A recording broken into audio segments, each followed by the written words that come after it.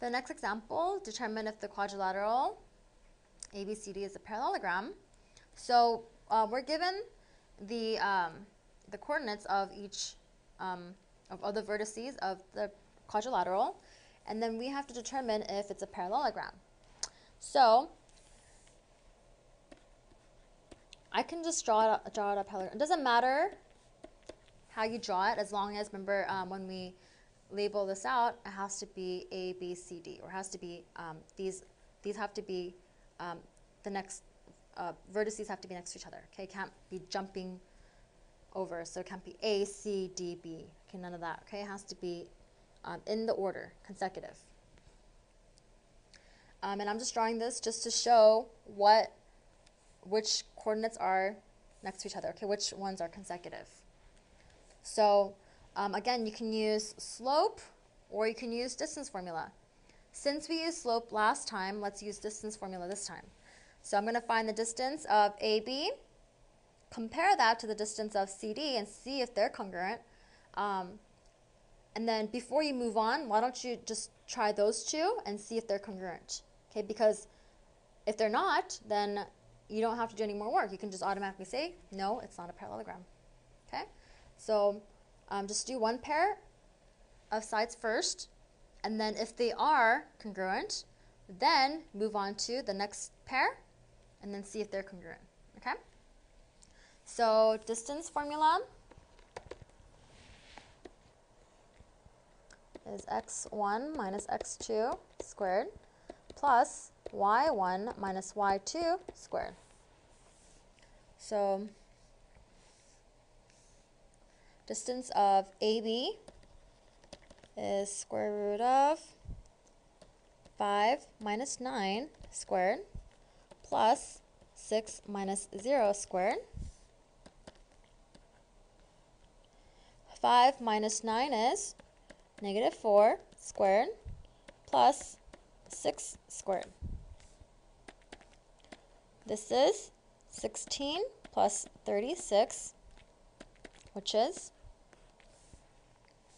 52. Okay, now you can go ahead and simplify it if you want. Your teacher might want you to simplify it, but since all we're doing is just comparing to see if AB and CD are going to be the same, so I can just leave it like that and then see if CD is going to come out to be the same thing. If your teacher wants you to actually find the distance of each side and show the distance and make it simplified or round it to the nearest decimal, then go ahead and you have to simplify that. And or else if it's just to determine if it's a parallelogram, then you can just leave it. Okay. A way to simplify that, though, just to show you, we know that 52 is not a perfect square. So what you can do is factor tree. So 52, 2 is a prime number, and 26, okay, 2, circle it, and 13, okay? So this is the same thing as square root of 2 times 2 times 13, and then we know that this can come out as a 2. So then this is 2 root 13, okay?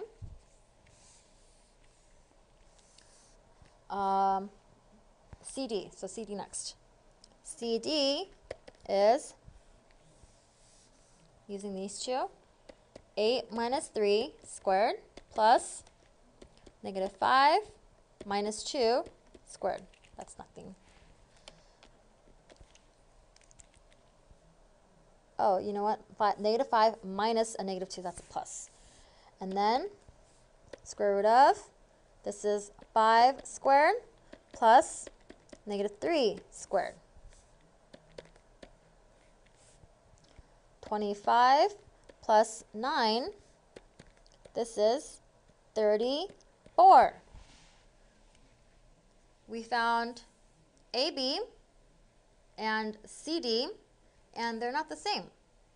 Let me just double check. Okay, let's double check our work. So this is 5 minus 9 squared, 6 minus 0 squared, right?